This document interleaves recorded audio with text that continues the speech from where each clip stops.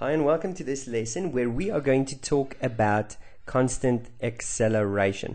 Before we get to acceleration itself, let's just quickly have a better understanding of velocity itself. Velocity. Do you recall what unit velocity is measured in? It's measured in meters per second. And what I want us to do is just have a better understanding of what meters per second is. Well, the formula for velocity is equal to the change in displacement divided by a change in time. And displacement is measured in meters and time is measured in seconds. That's why we get meters per second. Okay, but what does meters per second mean? Well, let's take a very basic example, for example, 2 meters. Now, if I am not standing still, in other words, velocity is not equal to 0, it means I'm moving. Okay, and when I'm moving, every second I'll be further away from the point I started with. So if I start at 0, after 1 second, how far away will I be from where I started? Well, if I'm traveling at 2 meters per second, it means every second per second, I am moving 2 meters further away. So this is a distance of 2 meters. So after 1 second, I will be a distance of 2 meters away from where I started. After another second, so here's another second, I will be another 2 meters further, which means I will be at a distance of 4 meters. So constant velocity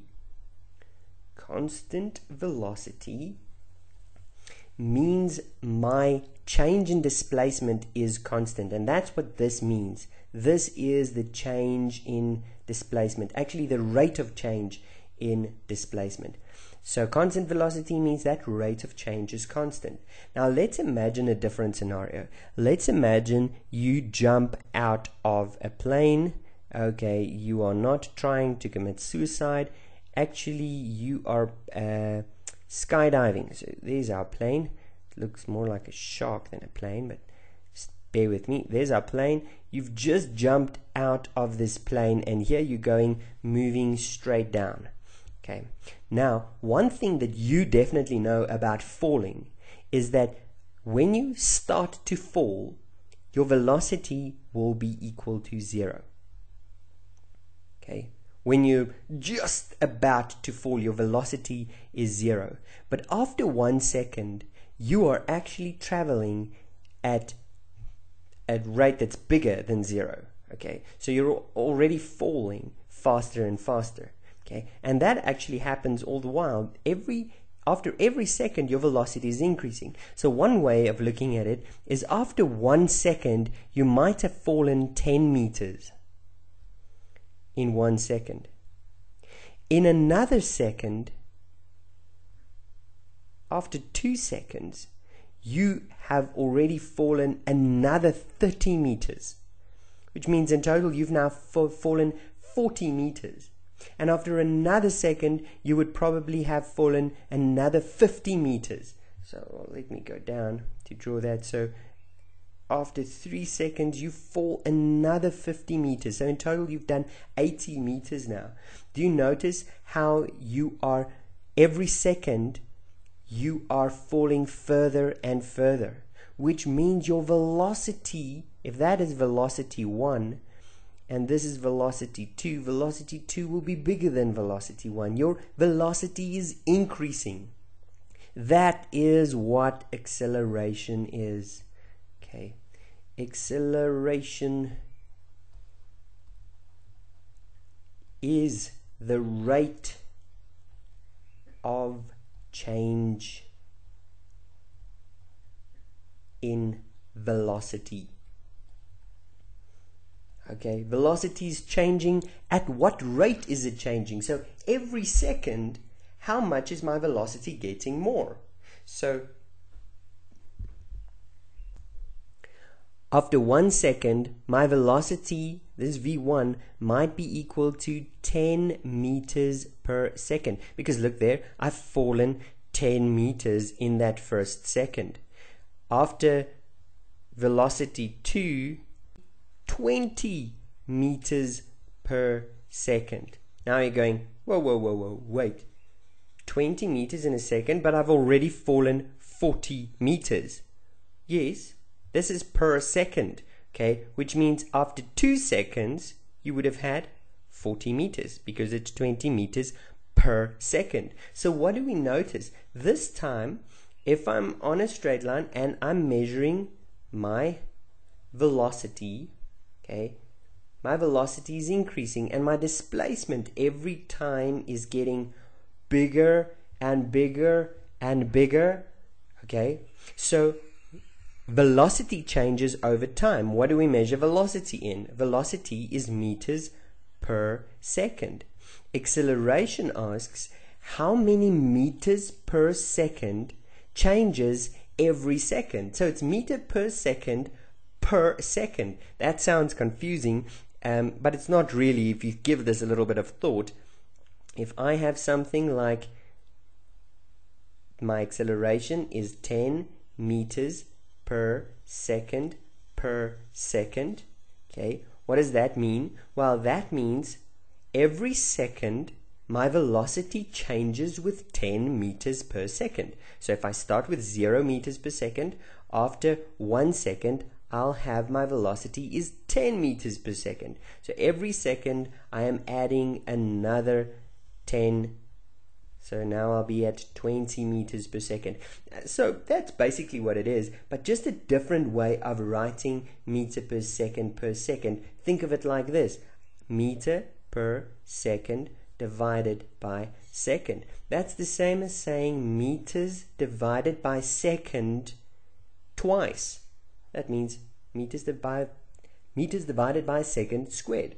So the unit for acceleration is meters per second to the power of -2. Now, what about the formula for constant, or actually average acceleration? Average acceleration. We are going to assume that acceleration stays constant for this specific course. Okay. Okay, I realize acceleration only has one L. Okay, acceleration, average acceleration, we're going to assume that it stays constant. It's probably not the case. Acceleration may change, it may increase or not, but for the most part of it, acceleration actually does stay constant. Okay, so what is the formula? Well, as you can see, we have velocity over time. And that's the exact formula. The change of velocity divided by the change in time. Now the change of velocity means it's taking the future velocity minus the initial velocity. That gives me my change in velocity. So if at some time in the future I'll be traveling at 40 meters per second, okay, that's my future velocity. But currently I am traveling at 20 meters per second. Okay, this is my initial velocity. So future velocity and initial velocity. And what you notice is that this difference, subtracting them, gives me an answer of 20 meters per second. That tells me by how much did my velocity change. From the past to the future, it changed with 20 meters per second. Okay, and that is measured over time, some change in time. So I said this is now, so time would be 0. This is some time in the future, let's say that's after 4 seconds, okay, which means that my change in time, if I have change in velocity over change in time, would be change in velocity is 20, change in time would be 4 minus 0, and there we go. 20 divided by 4 is 5 meters per second. On average, my velocity is changing at 5 meters per second. Okay, so change in time actually takes the future time minus the initial time. Okay, one more thing. What if my future velocity is less than my initial velocity. Okay, that means something like, let's say at some time in the future, I am actually traveling at 0 meters per second. What does that mean? It means I'm standing still. But currently, so this is future velocity, currently I am traveling at 20 meters per second. Okay, that's my initial velocity. This is going to give me negative 20 meters per second. Okay, let's say this happened in 10 seconds. Okay, so from now to then is 10 seconds. So my change in time is 10 seconds.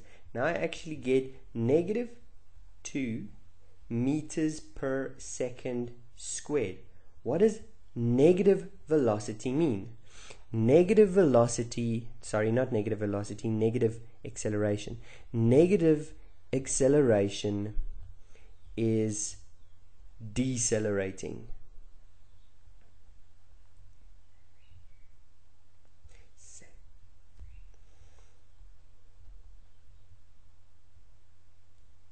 Decelerating. I don't think that's spelled correct, but you know what I'm saying. Deceleration actually means I am decreasing my speed. Okay, I am slowing down. Maybe that's much easier to understand. Slowing down. So I was traveling at 20 meters per second, but then I slowed down until I stopped. Okay, if I continue my deceleration, it means my velocity will start getting negative. So let's say I'm traveling at 80 meters per second. After 1 second, I'll be at 16 meters per second. After another second, I'll be at 14. Do you get where I'm going with this? Meters per second. If this continues, eventually I'll be stopping. But what if it continues? Then, after a while, I'll be at negative 2 meters per second. And then at negative 4 meters per second. And this continues, and now we see my velocity is increasing, but now with a negative. Well, it actually makes very simple sense if you understand that I am decreasing my speed, so I'm slowing down, stopping, and then turning around and speeding up. Okay, so I'm going so slow, I'm going backwards. I hope you got what I mean by acceleration, how to calculate it. Let's quickly just remind ourselves the formula. Acceleration is the change of velocity over change in time, and therefore its unit is meter per second for velocity per second, since I'm having it over time. And a different way of writing that is simply meter per second squared, or meter per second squared, like that. Thank you very much for watching this video. I hope you enjoyed it.